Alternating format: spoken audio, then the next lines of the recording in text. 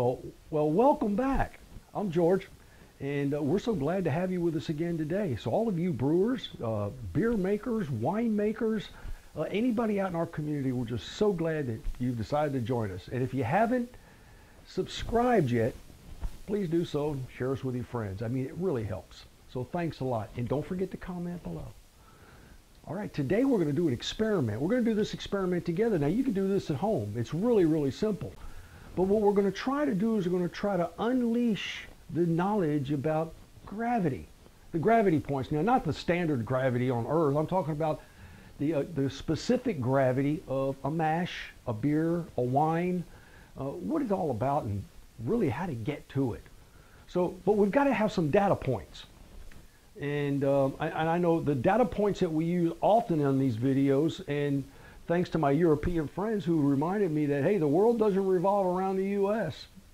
You got a good point. So I'll start using the metric system as well.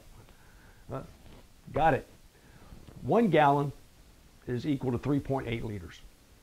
So, and now in the metric system, that's the 3.8 liters, but then we do by weights. If we do a 1 pound in weight, U.S. weight is equal to 454 grams in the metric. Half a pound's 227 grams. So I'll throw those up on the screen as we're going through, so it just keeps everybody on the same point. We're all using data points, but we got to all use the same data points or universal data points that we can convert back and forth. All right. Now, we're going to prove something today that I already know. Most of you should already know about gravity points and what will a pound of sugar produce. I'll tell you that it'll produce 39 gravity points, but what does that really mean? We got to get there. Let's prove it first, and then let's get there. All right, what we have is I've got a half a gallon of water, because I theorize that if I use a half a gallon of water and a half a pound, 227 grams of sugar, it would be the same thing as using 1 gallon, 3.8 liters, and 1 pound, 454 grams of sugar. It would be the same thing. And we're going to measure that. Now, we're going to use our hydrometer. And this is a hydrometer, not a proof and trail hydrometer, which we kind of get mixed up a lot. We get a lot of questions about that, and trust me, I don't mind. And oh, by the way, if you want to talk with me about it and you have a question, just dial the phone number below.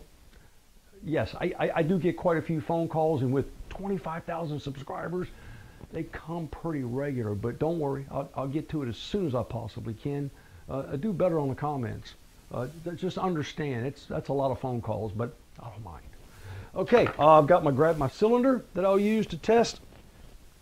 And I've already weighed out the sugar. So here, let's add the sugar into the water that I already have as well. And I've got this water is already down to 60 degrees Fahrenheit because this is calibrated to measure accurately at 60 degrees Fahrenheit or 16 degrees Celsius. So we start off with the right temperature. Now, if you're off a little bit, there's a correction factor, but gosh, if it's like 66 degrees Fahrenheit, the correction factor, you add 0.001. So it would go from 39 gravity points to 39.1. You know, it's real small, minute. Now, look, I'm going to add this in here. And the reason I use corn sugar almost regularly or routinely for any of my additions. If I'm trying to boost alcohol or create a neutral spirit or add alcohol content to beer or wine, and I use that because it's 100% fermentable is the first thing, and the second thing is it dissolves in cool water. We all know that your regular table sugar, it's a bear. I mean, you got to heat up the water to get that stuff to liquefy, or else you're running around with crystals all over the place. You never really get a good reading.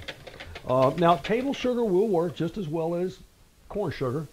Table sugar is about 15% is non-fermentable. But look, are we going to really worry about that at this point? You know, the 15% you may lose, please don't try to chase that. It's not worth it. You're looking at, you know, what, maybe less than a percentage of alcohol. The only difference is really it may leave just a little bit of residual sweetness in your mash. But for those of you who want to be real finite about your product, and you want to get everything exactly right, I'd recommend corn sugar because, of course, 100% of it's fermentable.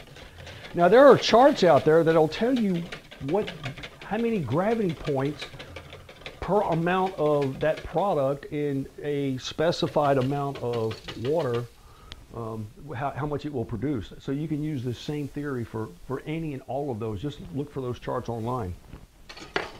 Now you'll notice here, I'm going to let this takes probably about 2 or 3 minutes for it to actually all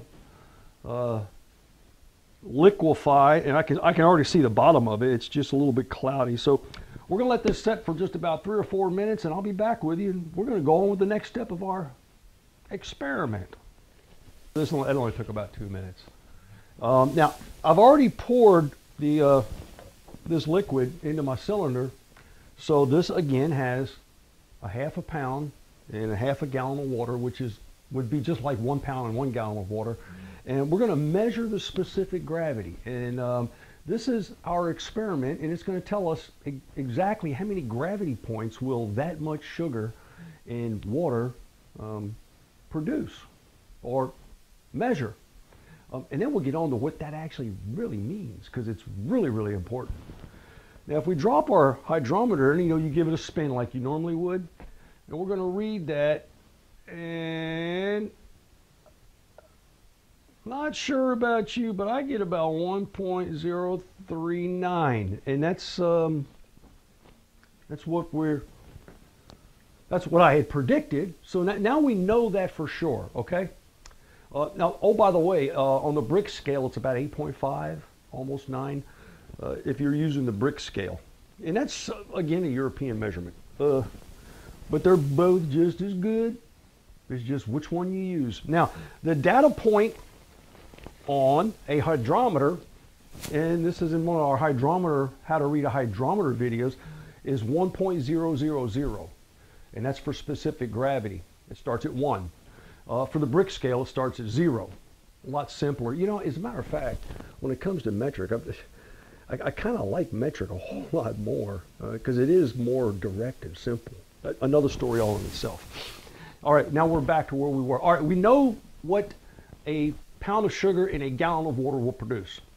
But let's dig into that and try to find out what effect that has on our mash, as an example, or beer or wine. And here's a question for you.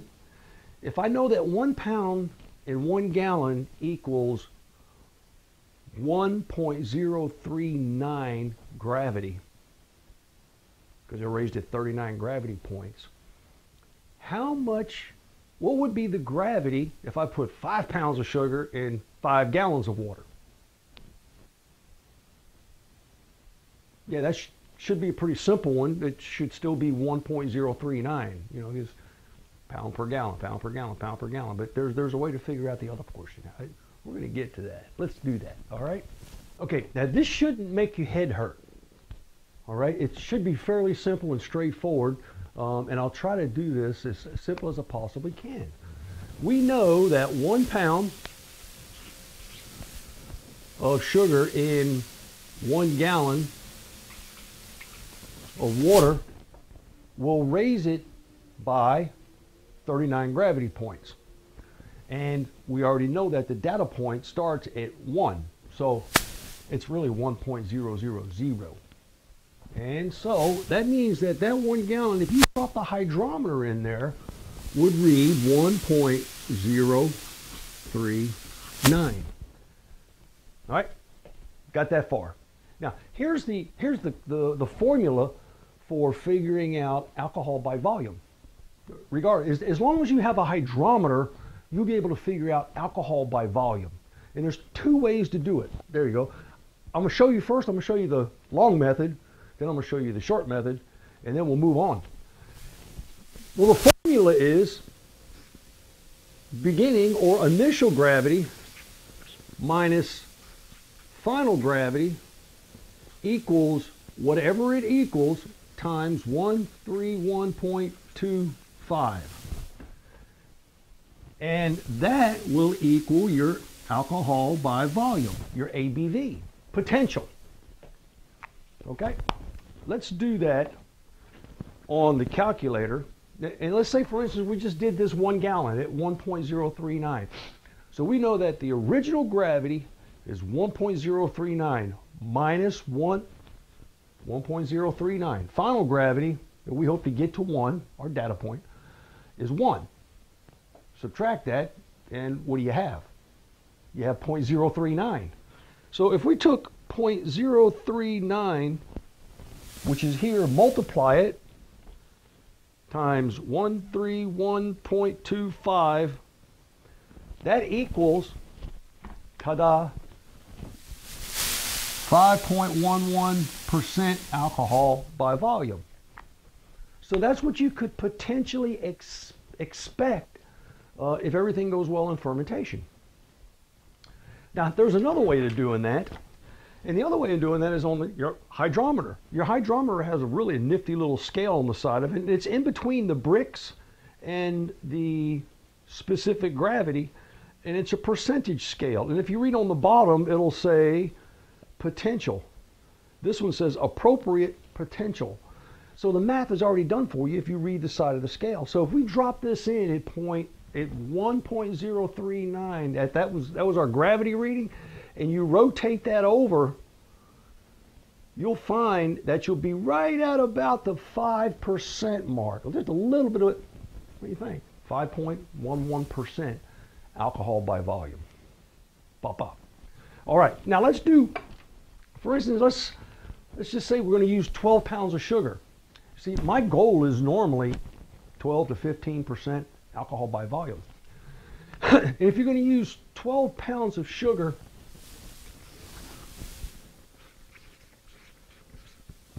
what would be the alcohol by volume? Well, it should be relatively simple. Let's do this. We take 0.039 times 12, because it's 12 pounds of sugar, and that, whatever that equals, we need to find out what is the volume. If you're using 5 gallons, you would divide by 5, because you're using 5 gallons. Divided by 5, and that, whatever that answer is, you multiply by 131.25. So let's do the 12 gallons. And if we took 0.039 times 12 pounds equals 0.468, and we'll write that in here while we're doing it. 0.468, that's the gravity points. And then we divide that by 5.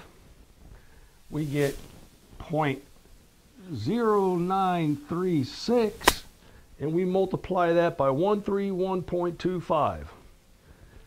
That will give us 12.28% ABV.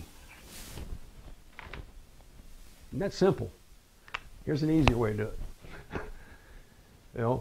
12 pounds of sugar. 12 pounds of sugar added into your 5 gallons, when you float that, let me roll this over here, should float somewhere around 1.0, what, 85, 89, somewhere around that neighborhood. And if you just rotate the scale over, you'll see that it falls right at about the 12% mark. Now that's the beginning. Now you can do that by math, or you can do that by using your hydrometer scale. So the key is that you drop the hydrometer in, you take it works backwards, it's counterintuitive. You drop your scale, your hydrometer in, you record the numbers you read, whether it's a percentage or the alcohol by volume if you want to, or the specific gravity if you want to do it this way. You record that, and then after fermentation, you drop it in again. So let's say, for instance, you drop this in and it floated at 12%. If it floated at 12% at the beginning of fermentation, you're using corn sugar, you can expect to go down to 1. If you're using table sugar, it may stop at 1.008, somewhere around that neighborhood. But after fermentation, you drop it in again, and it does stop at 1.008. What would that be? That's going to be somewhere in the neighborhood of about 1%. So you'll take that 12% initial reading, subtract the 1%, and that leaves you with 11. So you got 11% ABV. So you see what I mean? It reads backwards. Please don't use the proof and trail hydrometer. Trust me, if you use that, you drop it in there, you'll lose it. It'll take off. So that kind of wraps it up, and that tells us how we get to ABV and why that's so very important. Now remember, there is no way to create more alcohol without the addition of sugar. I don't care how much yeast you add or what type of yeast you add at that point, you're not going to create any more alcohol if you don't have the fermentable sugars. It's because the byproduct of the total amount of fermentable sugars is where your alcohol comes from. The byproduct is alcohol and CO2 unleashed by your yeast colony. Okay? Well, that's it. Until next time, share us with your friends, all that other good stuff, and as always, happy distilling.